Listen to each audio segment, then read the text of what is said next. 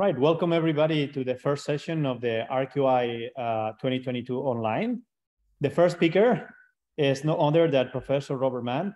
Rob is the first generation of people working in RQI and one of the founding members of the International Society for Relativistic Quantum Information. So Rob has been kind enough to answer our request that we thought that he could give a brief history of the field, which is a relatively new field in the big scheme of things. And we thought that nobody but him could be the best introduction to the field. So thank you very much, Rob, for agreeing to our request. And again, you have 25 minutes, sorry, and the floor is yours. Thank you, Rob. Okay, well, thanks very much, Eduardo, for the kind invitation to speak on this. I'm talking to you from the University of Nottingham, which is where you and I first met each other. I'm going to be visiting here for a while, arriving yesterday. Yeah, how do you talk about the history of a scientific subject that is relatively new? I wondered quite how to do it, and I want to be as fair as I can. I'm quite self-conscious about whether or not I might leave somebody out, but it's probably inevitable that maybe somebody's work got missed that should have been mentioned, or someone's contribution perhaps should have been better emphasized. So I suppose that's what the Slack channel is for the rest of you to correct me or revise what I have to say on certain occasions. So relativistic quantum information, as I think everybody knows, is really a subject that involves these three areas of science: quantum physics, relativity, and information, quantum information. And we're interested in the overlap between these, particularly the middle area, but often this area here, this one here, and this one there. Now, how do you present a scientific subject historically? I thought of the geologic time scale, which I've shown up here, in which time is measured in millions of years. And I took a look at RQI, and I discovered you could do roughly the same thing as long as you measure it in millions of seconds. So we have right now 2022, and the subject started about 550 million seconds ago. We have an era of prehistory in which quantum field theory and quantum information, I suppose, dominated, and out of this emerged relativistic quantum information. There was a dawn and an emergence period, followed by a period of growth, and now we're in what might be called the frontier era. So whenever you talk about history, I find it a bit difficult to know how far back to go. So I am demarking it from the year 2002, 20 years ago. Way back when, we, of course, everyone knows we had classical physics that in the 20th century diverged into two main areas: quantum mechanics and general relativity, out of which grew quantum field theory and the standard model of particle physics and gravitation that we have today. In the 1970s, two key ideas that influenced RQI were the notion that black holes could radiate, Hawking radiation as it's called, and that accelerated detectors, uniformly accelerated detectors, respond as though they are in a thermal bath, now known today as Unruh radiation. In the 1980s, a few more ideas came about that I think were precursors to the subject. The notion of a quantum, that should say Turing machine. I had a spell checker correct me when it shouldn't have, sorry. The notion of an Unruh DeWitt detector came about, which proved to be very important to the subject. The BB-84 teleportation protocol was constructed. The notion of a sonic black hole was proposed by Bill Unruh. Summers and Werner showed the quantum vacuum was actually an entangled structure between the different fluctuations. And Laius Diossi proposed that perhaps gravity could be responsible for collapsing a wave function. The black hole information paradox was formulated, as was the Transplanckian problem of black hole radiation. And then in the 90s, Anthony Valentini proposed that perhaps this vacuum entanglement here could be harvested in some way, perhaps by atoms in a cavity. Meanwhile, Peter Shor came up with making use of quantum physics to factorize large numbers, showing this could be done much more efficiently than the standard classical methods. The notion of generalized uncertainty in minimal length came in, at the risk of sounding immodest, in a paper by Kempf, Mangiano, and Mann in 95. Carlo Rovelli and Lee Smolin were proposing the notion that perhaps quantum mechanics should be understood in relational terms, and following on Diosi's idea, Penrose came up with an estimate of how fast gravity could collapse a superposed wave function. I think all of these ideas have fed into RQI. So the dawn of the subject, I said I'd demark at about 2002, though really RQI didn't come in as such until then. But there were three ideas of quantum entropy, vacuum entanglement, and quantum teleportation that gave rise to this relationship between acceleration and entanglement that I guess I might say catalyzed the subject. And I've listed the relevant papers here, and I copied first the title of this one, which actually came later than the very first one. A guy named Danny Turno worked with Asher Perez and wrote this Reviews of Modern Physics article in which they say the authors, in which they say this article discusses the intimate relationship between quantum mechanics, information, and relativity theory, exactly that overlap I mentioned earlier. And they say they discuss how most of the current concepts in quantum information theory may require a reassessment. And in fact, I think they were quite right about this. This is, in some sense, what drives our subject today. And here are the excerpts from the titles and abstracts of the three papers I mentioned. Perez, Scotto, and Turno pointed out that the entropy, the quantum entropy of a spin-and-a-half particle is not a relativistic scalar.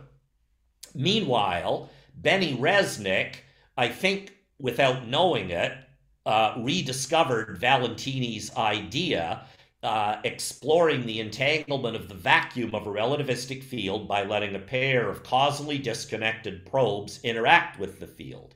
We find that even when the probes are not entangled initially, they can wind up in a final entangled state. And Paul Alsing and Gerard Milburn came very, very close. And in fact, I was at Perimeter when Gerard gave a talk on this work that he did with Paul. And they found that for a pair of observers sharing an entangled state, the fidelity, well, not sharing an entangled state, but an inertial observer wanting to teleport a state to Rob using entanglement, where Rob is accelerated, that the fidelity is reduced due to the Davies-Unruh radiation in the frame, and their results suggest that quantum entanglement is degraded in non-inertial frames. And this led to me approaching Yvette Fuentes Schuller at the time and saying, this sounded interesting. What do you think? And she said, yeah, this is great. And we spent some time working on it. It took us quite a number of months. We submitted the paper in 2004 and it got published almost a year later. We had to revise certain things. We then followed up this Alice falls into a black hole by looking at entanglement of Dirac fields in non-inertial frames. Paul Alsing actually approached us to try and look at what would happen in the fermionic vacuum.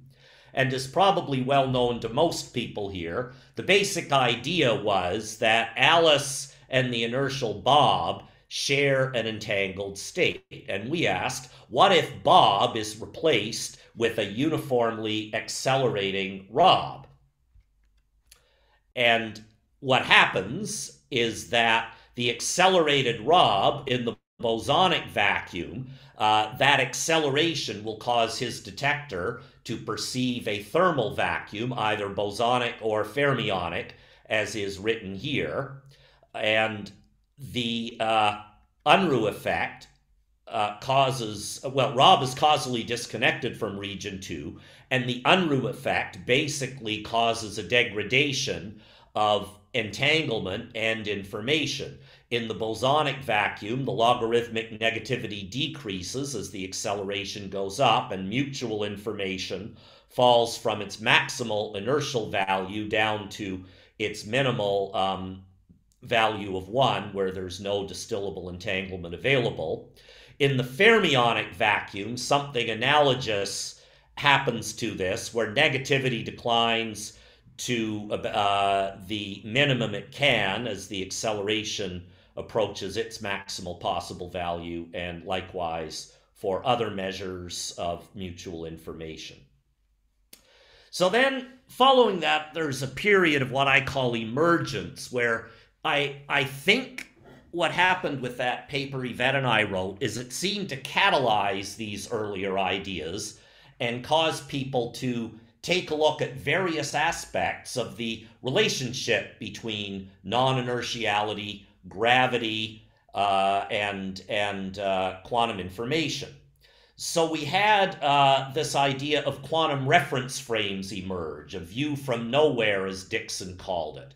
And Bartlett, Rudolph, and Speckens wrote a well-known paper in which quantum reference frames were quantified. You could begin to do calculations with them. Lucien Hardy proposed in a paper that really wasn't looked at till somewhat later that quantum gravity might require that the order of events is quantum mechanical and can be superposed.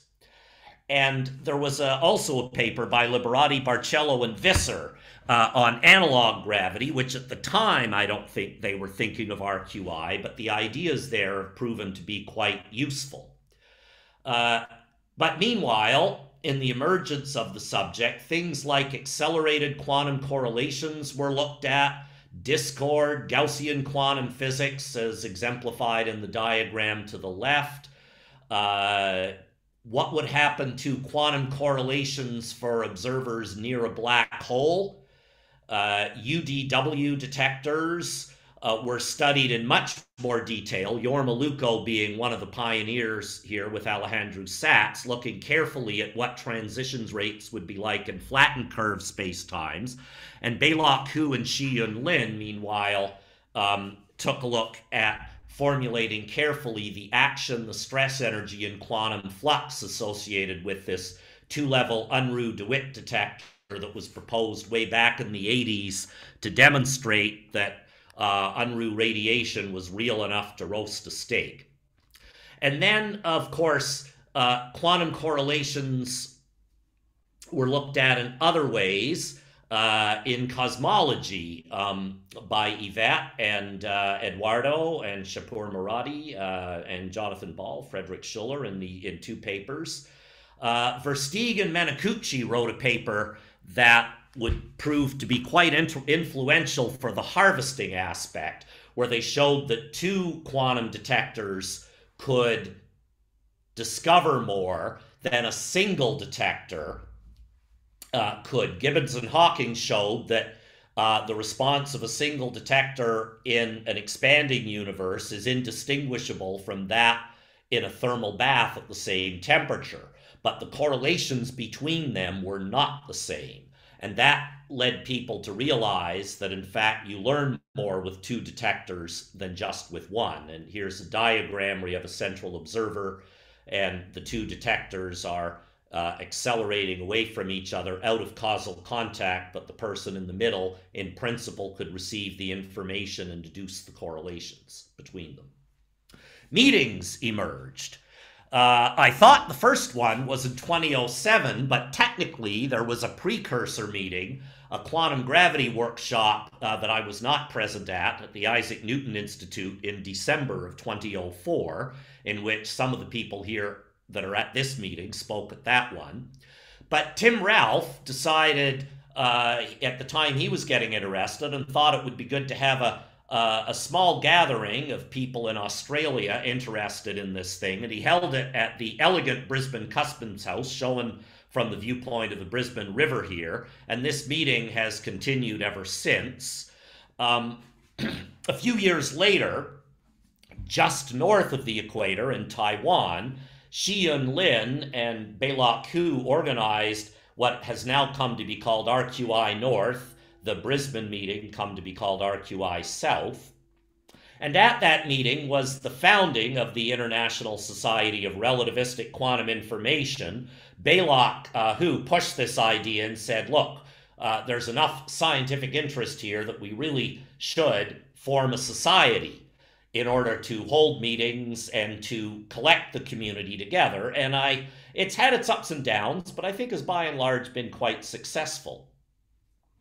Then we entered a growth period where more and more people started working on this subject, doing all kinds of things that I have listed here. Things like studying more carefully the single mode approximation that was used in previous studies. Olson and Ralph showed that you could flip the unroot effect sideways and get past-future entanglement and sort of a past-future unroot type effects.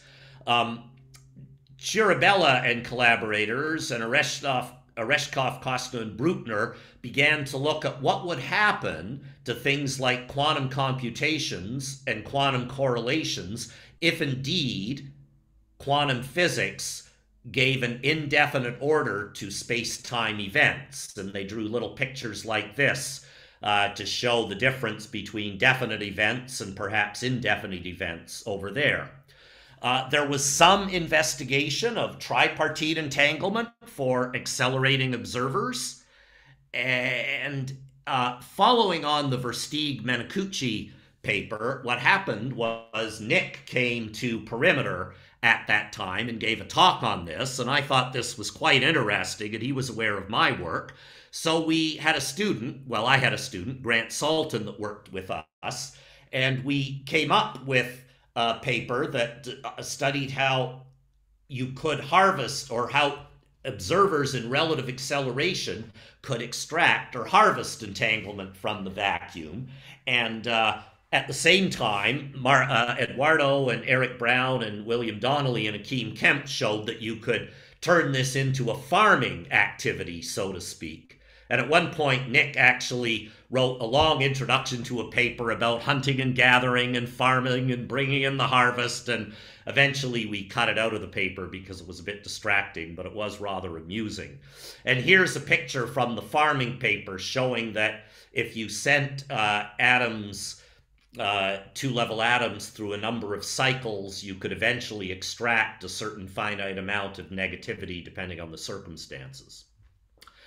And black holes were looked at in more detail. Alex Smith and I pointed out that you could look at the interior of black holes with UDW detectors, at least indirectly in a way that was not possible in classical physics. And Hu and Yu showed at 2011 that black holes actually could suppress entanglement.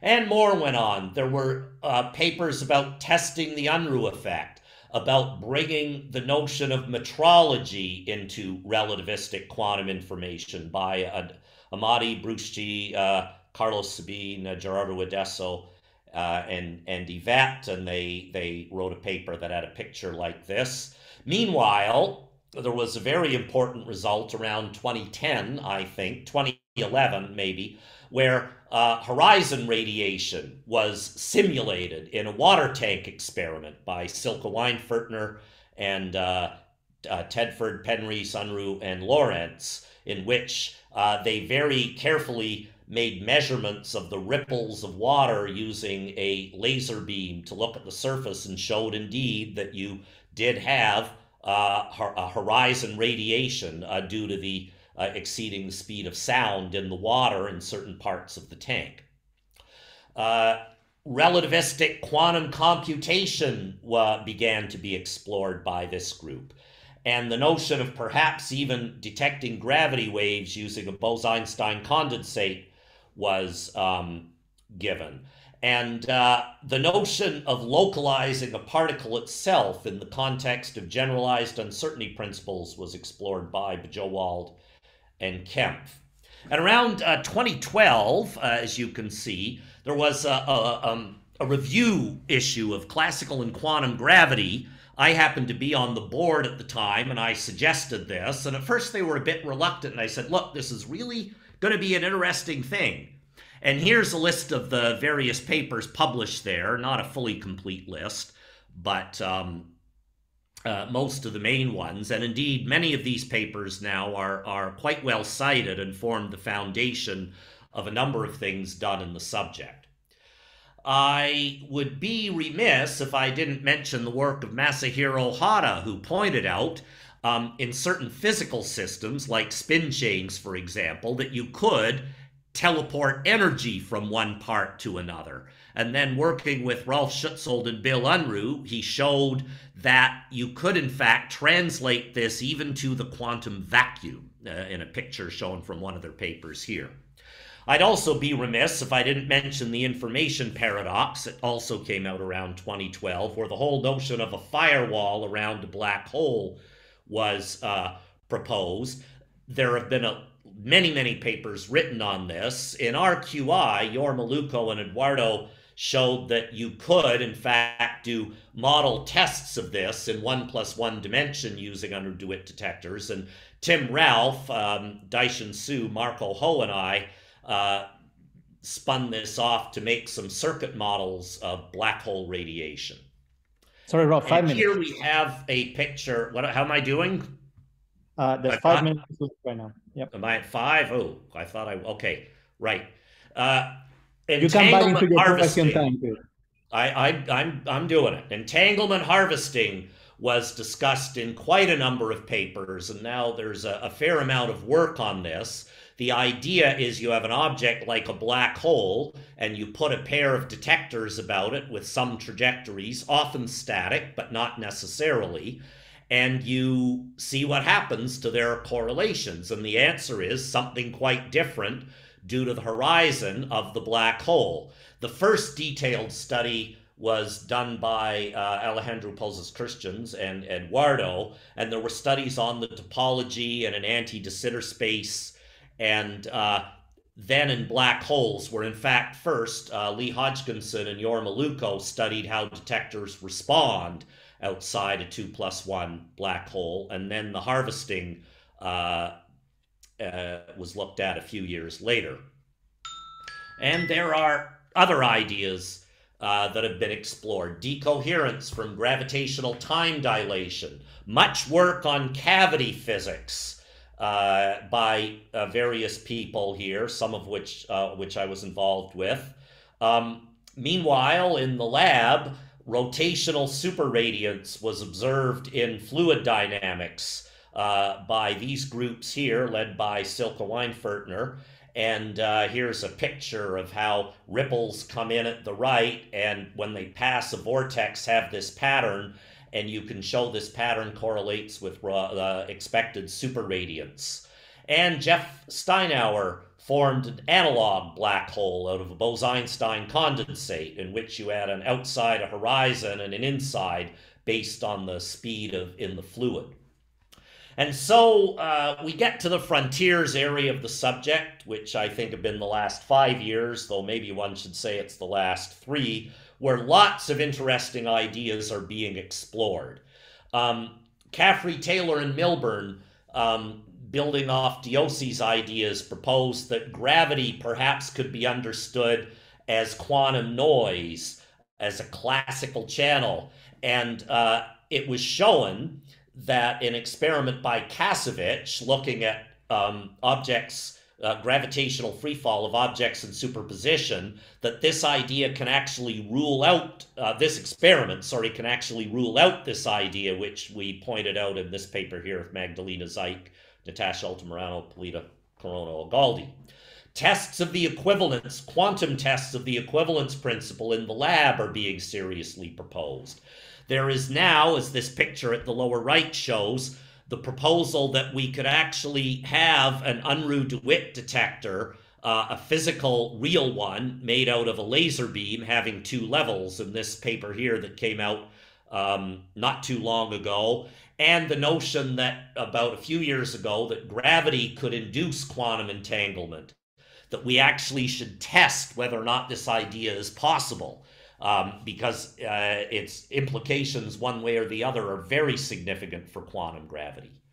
There's a whole new subject built out of relational quantum dynamics, quantum reference frames, partly motivated by the observation of a temporal quantum switch by the Australian group led by Andrew White.